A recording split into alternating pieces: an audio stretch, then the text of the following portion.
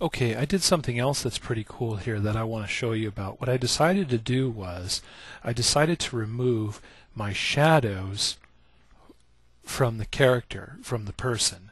So I cut the shadow, I selected the shadow, and then cut it and then pasted it on a separate layer. So now you'll see here I have the shadow one layer and then the frame one layer. And so that way it gives me more flexibility when I go to animate this. Maybe I don't want the shadow. Another cool thing I did is the shadow had all this concrete business from the original video, and I didn't want that. I wanted to get rid of that, and I wanted to change it so it has more flexibility when I bring it into Flash. So what I decided to do was I decided to make it opacity. Look at my cursor here. I set the opacity here to 60%. I painted it black, set the opacity to 60%, and now it's see-through. So now if I wanted to change my background color, let's say, I'll show you. I got my background color here, and I could get the paint bucket, and I could change this, let's say, to a green or something like that.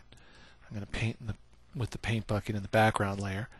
And so now the background's green and my shadow is a dark gray green because my shadow is black at 60% opacity, so it's allowing the background to shine through no matter what the background is. So that's going to be really cool when I get to Flash. So let me go back a little bit there and I'll show you how to do this.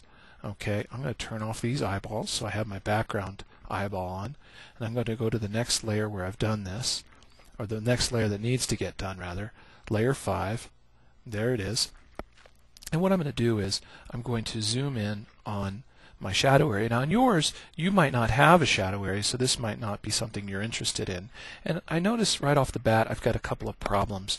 So what I'm going to do is turn off my lock transparency layer, and I'm going to, and I need to erase. So I get my eraser tool. I'll set this back to black and white. But I'll get my eraser tool, make my eraser a little bit bigger, and I'm going to erase here. And I can just see I have some problems here. If you can see the dirt that's there, I see some pixels that didn't get erased. So I erase those first off. And now what I'm going to do is I'm going to make a selection. So what I'm going to do is hold down my lasso tool, get my polygonal lasso, and what I'm going to do is click, click, click, and drag, and make a selection very close to his foot here.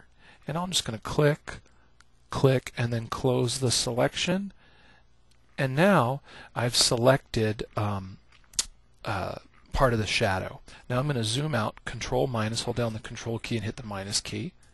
Zoom out, and I'm going to add more to my selection. So I'll hold down the Shift key so I get the plus sign, and I'll just click, click, click, click around the rest of the shadow, overlapping my other selection, and click. And I go back to where I started. So now I have a selection of the shadow area. Now watch what I'm going to do. I'm just going to hit Control X or Edit Cut, and I've cut my shadow. And I'm going to make a new layer. Okay, and I'll drag it. I don't want to drag it below the layer 5. And I'm just going to hit Edit, Paste. And there's my shadow. Get my Move tool and move it into position. Okay, and then to move it perfectly, I'll zoom in, get my Move tool, and use the arrows on my keyboard to attach it.